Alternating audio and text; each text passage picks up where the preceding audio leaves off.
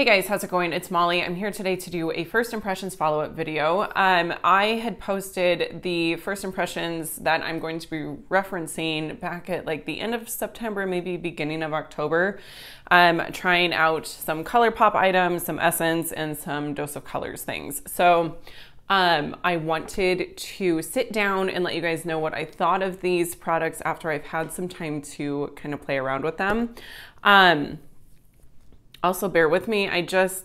Oh my God. I put bag balm on my hands and now like every little fuzzy is sticking to them. And we have a lot of fuzzies because we've got 3 dogs, 2 cats. So hair is just kind of a part of our lives. So it's obnoxious. But anyway, let's go ahead and jump into the 5 products that I tried in that video and I will give you guys my review. Okay, the first one that I'm going to talk about is the Colourpop Sandstone palette. Yes, I am aware there was a ton of controversy associated with the packaging of this product, and rightfully so. It is absolutely cultural appropriation. My idiot brain did not think about that when I placed the order, right? Okay. I appreciate the fact that Colourpop is repackaging. I think that's great. I feel like maybe they could have pulled everything and just scratched this packaging to begin with. That would have been really wasteful. So I get it. Honestly, I'm not in a position where I feel like me having an opinion on this matter is relevant. You know, it is what it is. It's not okay. And Colourpop needs to do better, okay? Those are things that we can absolutely agree on. Now, let's talk about the product inside, because this palette is going to remain a part of the Colourpop collection. It will be in different packaging, which, as I mentioned, I think is a great thing. So, as far as the product goes, one of my criticisms is the fact that there are only 4 true mattes. It's these 3 shades down here, and this shade right here. All of the other mattes are matte with shimmer, and I feel like they've kind of kicked it up a notch as far as that formula goes. There seems to be more and more shimmer in that formula for Colourpop. As far as performance with those shades go, the shimmer, I don't know, it sticks around a little bit, but it's not crazy, and it actually gives it kind of this beautiful glistening look, but not metallic, obviously. So I don't hate it. I have used this several times. Every look I've come up with has been absolutely beautiful. So I like it. I love the depth of tone that you have here. Like this shade here is gorgeous. It's this like purpley brown. It's like a plummy brown. If I swatch this, it's going to look absolutely crazy because it's on top of bag balm. Yeah. Maybe that's the key to getting really awesome swatches. But this shade is so pretty. I absolutely love it. I should have thought about this before I put bag balm on. If you're not familiar, it's just like this really goopy ointment. It's basically Vaseline, but it's not. I don't think it's petroleum jelly. I feel like it's lanolin. I don't know. Anyway, my hands are insanely dry because COVID and baby, and I swear, all I do is wash my hands. Anyway, so I think this shade is absolutely beautiful. In my first impressions video, I used this green. It's just such a beautiful, beautiful, like dirty, grungy sort of antique gold green shade and I'm personally really into this type of shade lately. So I love that. The Sigma Untamed palette has a shade very similar to that, and I love that shade in that palette also. You know, this other shade here, I could show you, couldn't I? This shade here, it's a duochrome. It looks like I'm trying to figure out how to describe it. It's kind of just a champagne shimmer with a green flip. So these two paired together is really pretty. I like using the duochrome. It's the shade Desert Sky. I like using that as an inner corner highlight. You know, like I said, I think this is a palette where you can go really light and simple, or you can go really like smoky and sultry and beautiful. Not that light and simple isn't beautiful.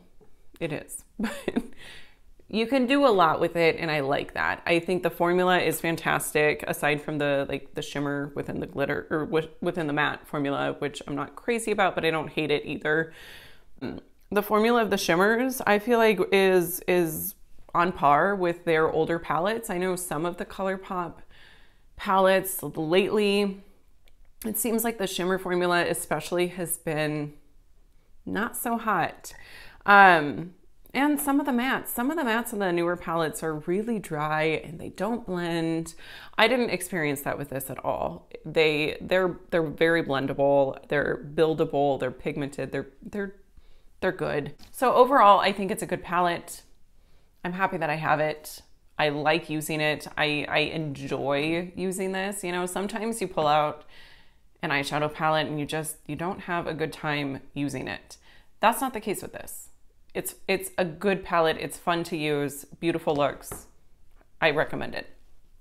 Okay, let's just stick with Colourpop. The next thing that I have, this is one of their creme gel liners in the shade Red Rock, I think. Hi, I'm really happy that I'm finally joining this party.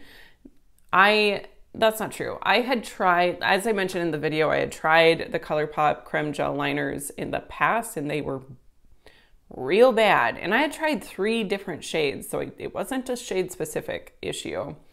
They were dry, they didn't glide on. I had to just kind of like scrape at it to get it to transfer onto my waterline. It was not a pretty sight. These though, these are incredibly pigmented, and that's not what I was trying to say. They are pigmented, but they're also very emollient. They're creamy, they go on effortlessly, and they stay.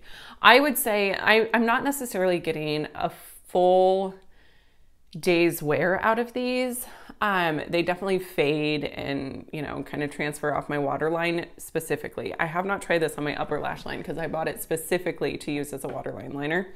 But so they tend to disappear from the waterline after, I'd say, 4 to 6 hours. And they don't even really, disappear is not the right word, they fade. That is what I'm trying to say. It's still there, it's just not as impactful. But I'm not mad about that. I think 4 to 6 hours for a waterline liner is pretty darn good. So I do like these. I think that, you know, if you're wanting a good eyeliner and you're not wanting to spend 20 bucks for, or however much the Urban Decay Glide On Eye Pencil or the Marc Jacobs highliners are, because those are legitimately amazing, these are great too. So they're a nice affordable alternative. Okay, and then the last Colourpop thing that I had is this lippy. Oh, I don't like it. It's one of their matte lippy sticks in the shade Prairie Home. It's super matte to the point where it just kind of, after I'd say 30 minutes-ish, it's clinging to any dry patches that I have. Which this time of year, it's happening, you know, through no fault of my own. I'm using lip balm. I'm drinking like 96 ounces of water a day, which I have to do to keep my milk supply up. So there is no reason for my lips to be as chapped as they are. They just are, I think. So I can make this work if I exfoliate my lips really, really well. And it's a beautiful color. So the color is gorgeous, but I already knew that. So we're talking more about the formula here. I would say like I said, it's kind of dry. I can't open it because my hands are so gross.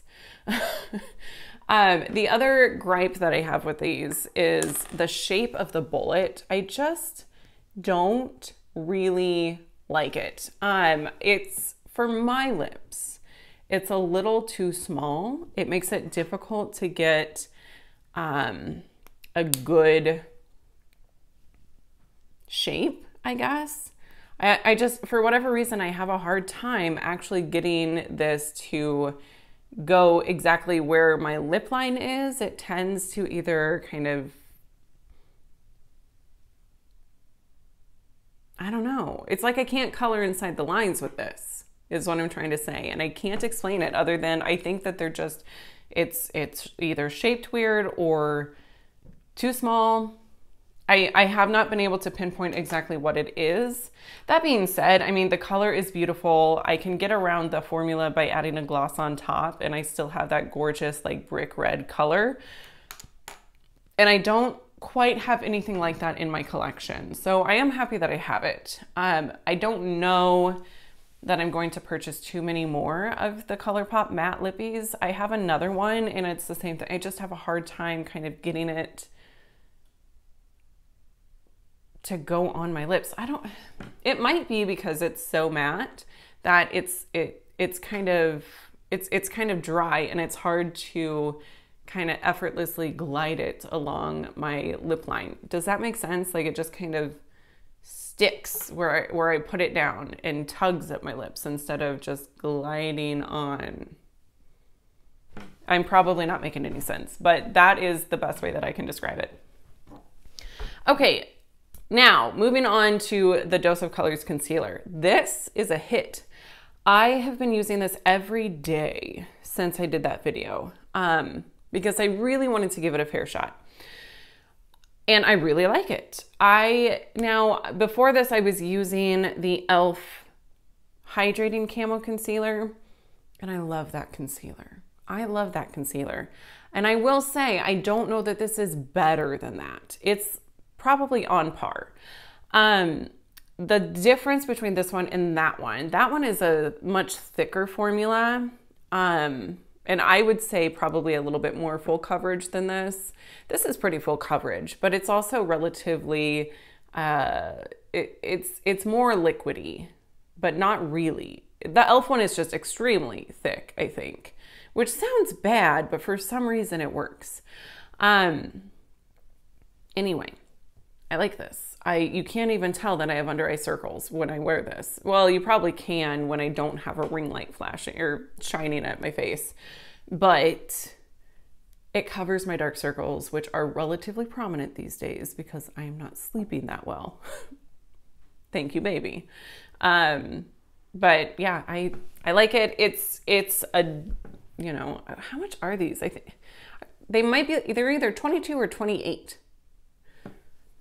But they're going to be 50% off for Black Friday through Cyber Monday. So if you've been wanting to try this and if this review pushes you to that, get it on sale. So overall, I do really like this. I feel like it has a pretty good staying power. I would say, I do my makeup in the morning. By the time I get home from work, it's still there. It's still concealing. So that's great. Every once in a while, and this is with pretty much any concealer, it'll kind of wear off on my inner corner. But I think that's because I have this compulsive need to make sure that I don't have eye boogies. Because when you wear eyeshadow or liner, you get colorful eye boogies and they can look real, real gross. So I just kind of like, I don't know, several times a day, I clean out my eyes. That's disgusting. But it's the truth. So aside from that, this stays fantastic and it covers and it's not super goopy.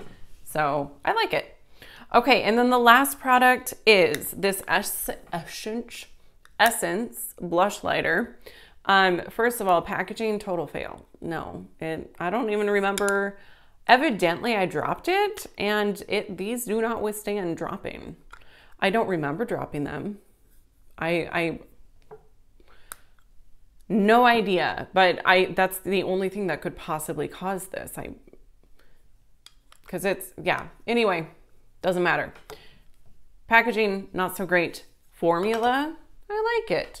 I will say it's way more pigmented than I initially anticipated it would be. I figured it would be a pretty light blush. It is not.